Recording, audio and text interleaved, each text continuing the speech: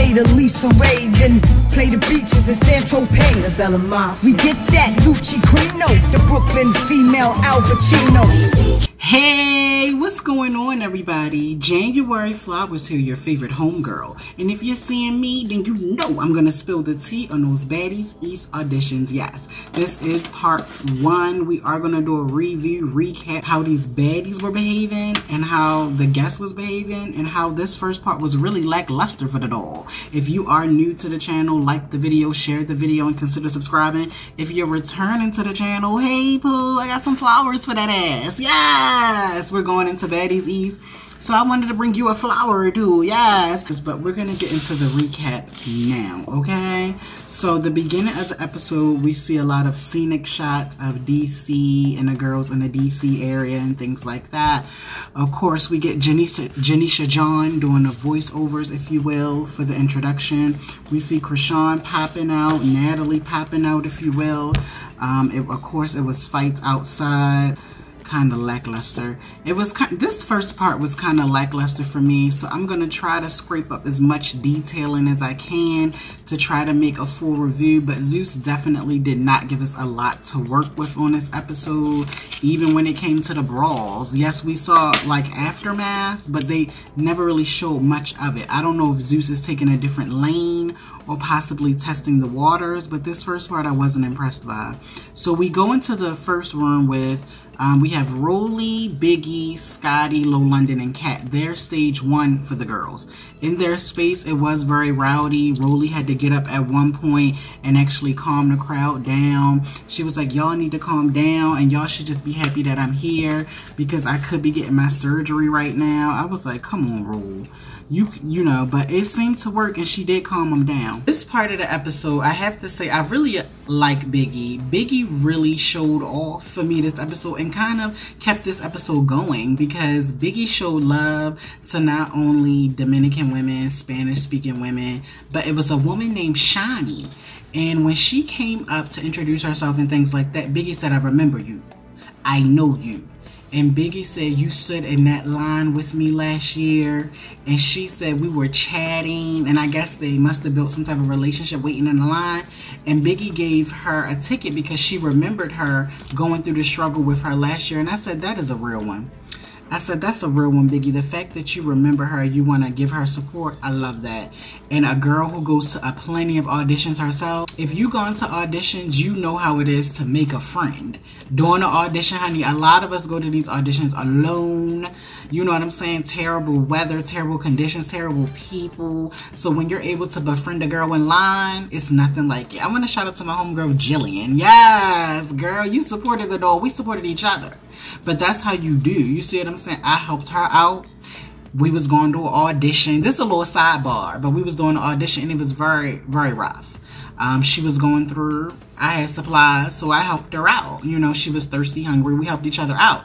Like a year or two later, she ended up hitting me up with an opportunity, like a project or whatever, and I did the work. You see what I'm saying? But I love that when you're able to be real with another person. So Biggie, I really like that.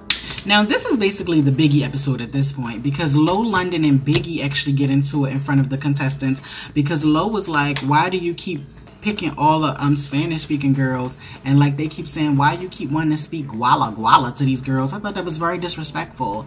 Biggie did stand up for herself plenty of times, but I thought it was rude that they didn't want them speaking their native tongue. Now, after Low London went to it with Biggie, now it's Rollie going against the original big girl. So in this situation, I did think it was petty. I thought that Rollie just wanted to control the situation because Rollie kept saying, no, don't pick this person, don't pick this person, and stuff like that. I'm like, Rollie, you're just trying to control the narrative or control the space, and you can't control everything. Biggie was casted as a judge for Baddies East because they figured they wanted her input. How she wants to judge, do her. How you want to judge, do you. I didn't like that bigger than thou type of energy you were bringing to the biggest of biggies because she just wanted to pick how she wanted to pick. They have a whole new slew of judges to get through Rollie. They're not on cast Rollie. It's okay, Rollie. If she wanted to You see what I'm saying? It's 5 different people. All of y'all pick people from different reasons. You see what I'm saying? It's not giving a deeper detail, honestly. So as the episode continues, it's a lot of chaos, of course, back and forth. It's kind of hard for me to, you know, feel anything for these girls, even though a lot of the girls do get a nice chunk of time to introduce themselves. It's just so much that goes on. It's like, who could you see on the show? Who couldn't you? Some people stood out, some didn't. I didn't pick a favorite from the lineup. I didn't see a favorite. Some people who looked good didn't even get a chance to speak. The girl with the gold body art and stuff like that, she didn't even get to speak because as soon as she came up, they was like, go ahead, you won or something, go to the next room. I just wish like we could have got a little bit more, but let's keep going. So at some point, and it wasn't on film, ROLLIE leaves the audition room. I don't know if she had to go get this surgery she was talking about, but she leaves. And also, eventually, towards the end, Kat leaves out. But I know because I saw next week Kat does return. I don't know if ROLLIE's going to return. But basically, that's all part 1 was about. We got a little dialogue from Krishan and Black China, Janisha. We really didn't get much. This first part is literally them in a conference room talking to the girls. And, it's just messy. Nothing really stood out to me. Nothing off the wall. Nothing like, oh my God, y'all need to, you know, watch right now. Nothing like that. And honestly, can I get 100 likes on this video, y'all? 100+ likes. Let me know if you're interested in me doing part 2 and part 3 if they do it. If not, like I said, if this doesn't get that by the time the next one airs, I'll just combine the last 2 into one video versus each one. But if I see you guys really want me to do each one, I'll do each one. I just gotta see it, okay? We do get a clip of next week. Next week, Mariah Lynn appears, so we get our first cameo. I was looking for that this episode. I was looking for cameos or people that we may or may not know online or anything like that, but no, I didn't recognize anyone, which is fine because hopefully that means we'll get a lot of new faces on the Baddies East. And we also get a cameo from Wop Wop from One More Chance. Yes, if you guys remember Wop Wop, she does have beef with ROLLIE. I don't even know how she made it to the run with Natalie, because if it was up to ROLLIE, I don't think she would have made it there. But at any rate, we get also an appearance from Wop Wop. And we also get a lot more brawls. Looks like Tokyo Tony is there, Krishan, Ruby Rose. The girls are running up, you know what I'm saying? So we'll see what next week is bringing, but you guys stay locked to the channel. Are you excited for Baddies East that's supposed to be coming? Or are you over it as a franchise? Some people say they are, but I think if they can get a strong cast, I think this could be a fun season. You see what I'm saying? This part 1 did give mess, but it didn't give diddly mess, okay? It did give mess, but it didn't give diddly, okay? So you guys let me know what you think. Who really stood out to me on this first part? Biggie. Like I said, I really enjoyed Biggie. I saw a different side of herself. If I was Biggie, I would have popped ROLLIE. I would have popped Low London. But I know Biggie's a smarter girl than me, and you're playing the game. Yes! See, I'm the type. I pops off. You ain't gonna control me. No. And in that situation, because how I'm doing a judgment, I was invited here just like you. You're gonna make me feel less than? Absolutely not. But I understand the game, Biggie. Keep doing the latest things.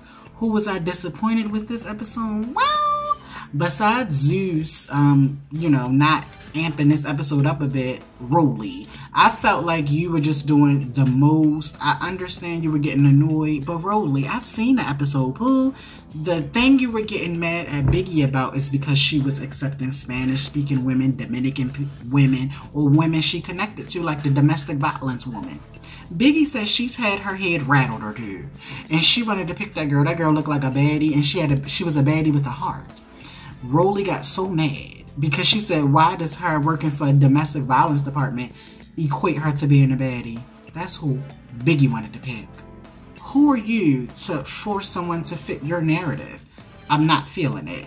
And I don't typically say that, but I am now. I'm team big on this one. So that's my thoughts on the situation. But y'all comment below. I did think Kat looked cute. You know, pink. You know what I'm saying? She was wearing a pink and white outfit, if you will. Low London looked good per usual. Scotty looked good. I liked her look. Of course, Biggie looked good. I liked her look. ROLLIE looked good. You know what I'm saying? Everybody showed off, if you will. You know what I'm saying? But like I said, you guys stay locked to the channel. Let me know your thoughts. Run them likes up. And remember this. Do the best you can with what you got. And I will see you on my next video.